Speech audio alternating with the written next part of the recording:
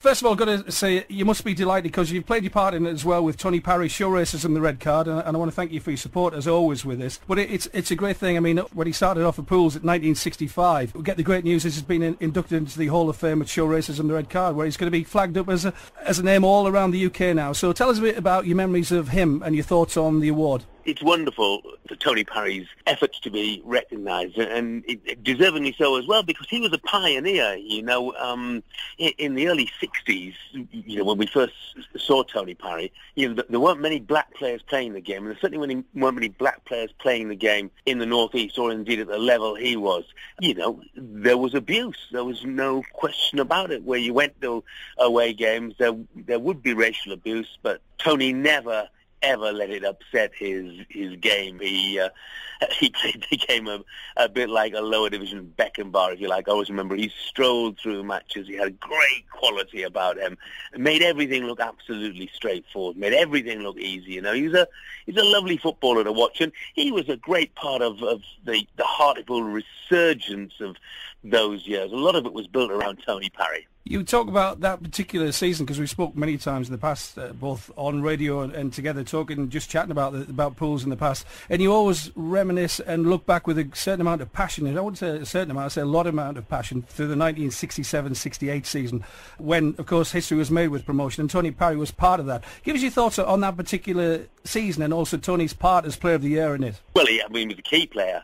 Obviously, Brian Clough had recognised his talents, and the club then built on it. Of course, he would be reunited with Clough, but it was he was a marvellous part of what was a great team, because we had goal scorers in the side at the time, as you well know, the Fivians, the Mulvaneys, and then the such. So we had some smashing players, but we needed a bit of quality at the back as well, and that's what he gave us, a bit of class, and class was a rare thing, because just remember that in those days, the role of a defender, a central defender in particular, was to get rid of the ball as far as he possibly could, as quickly as he could, as uncompromisingly as he could.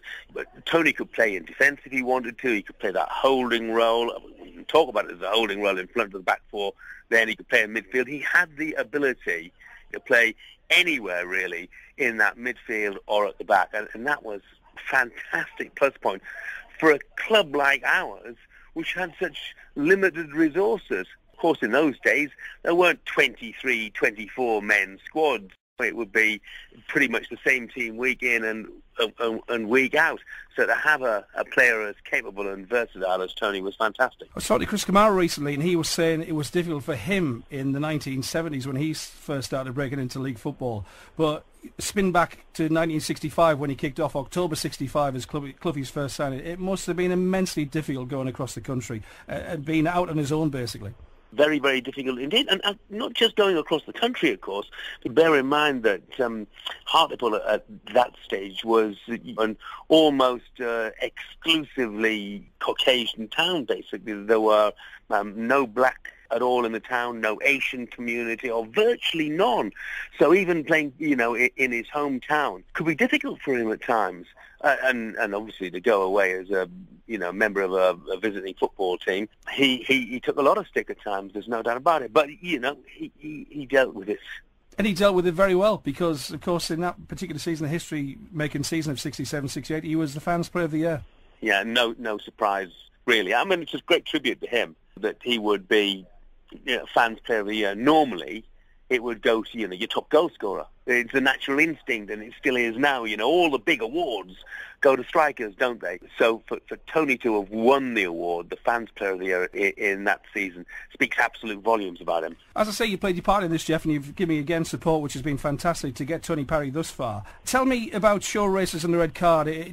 Your thoughts on that? They're very active within the game now, very active within the schools and the colleges and the communities as well. Do you know much about it? Yeah, I do, and I think it's a great campaign, and thankfully I think the improvements within the game can be clear for everyone to see. I mean, obviously, I go back a long time in the games, and I've seen some shocking examples of racism from all sorts of fans as well, and I'll include Hartlepool fans in that as well. I remember going to a game at Brentford in the 80s where the behaviour of a minority of our fans was absolutely atrocious, humiliating, embarrassing. I felt like leaving the match because of it, but thankfully nowadays it's something that is absolutely not tolerated, and quite rightly so.